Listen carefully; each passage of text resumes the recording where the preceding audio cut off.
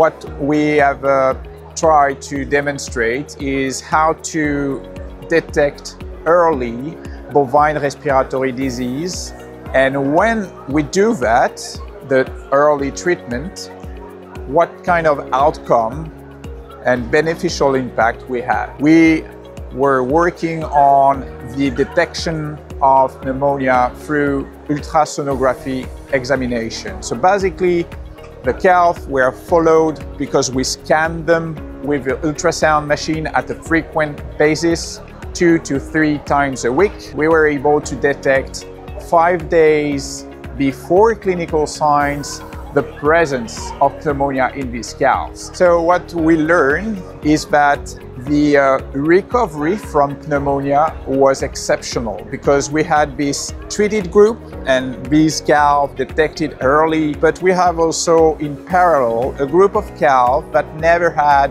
pneumonia, and we compare them until the whole production cycle. And in the end, the growth performance, the carcass weight of this animal was identical between the two groups.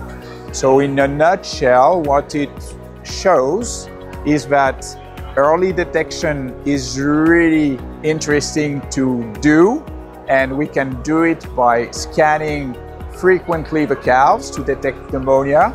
But it's equally important to have a powerful combination of antibiotic and anti-inflammatory to reach a similar, I would say, zoonotic growth and health performance compared to healthy cows.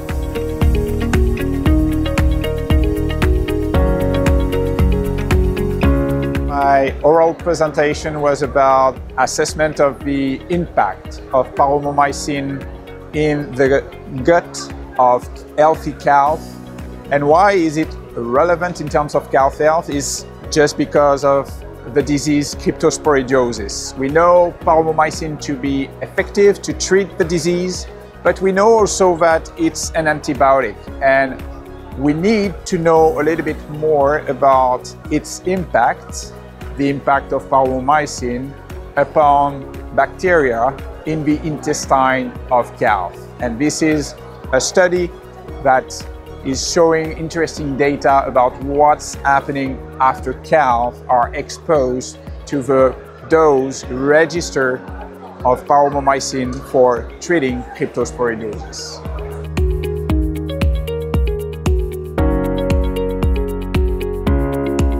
We have not observed a transmission of resistance from resistant strain to sensitive strain.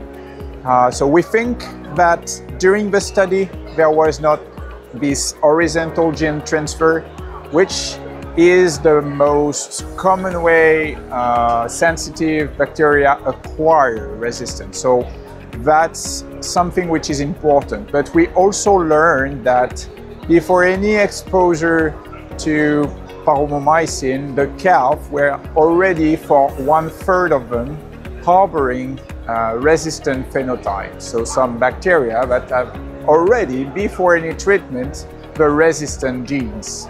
And lastly, at the end, after the treatment, we also had several time points up to 36 days after treatment. And we have seen at this last time point that there was a reversal and a gradual return to sensitivity of a large number of bacteria in the intestine of those cows.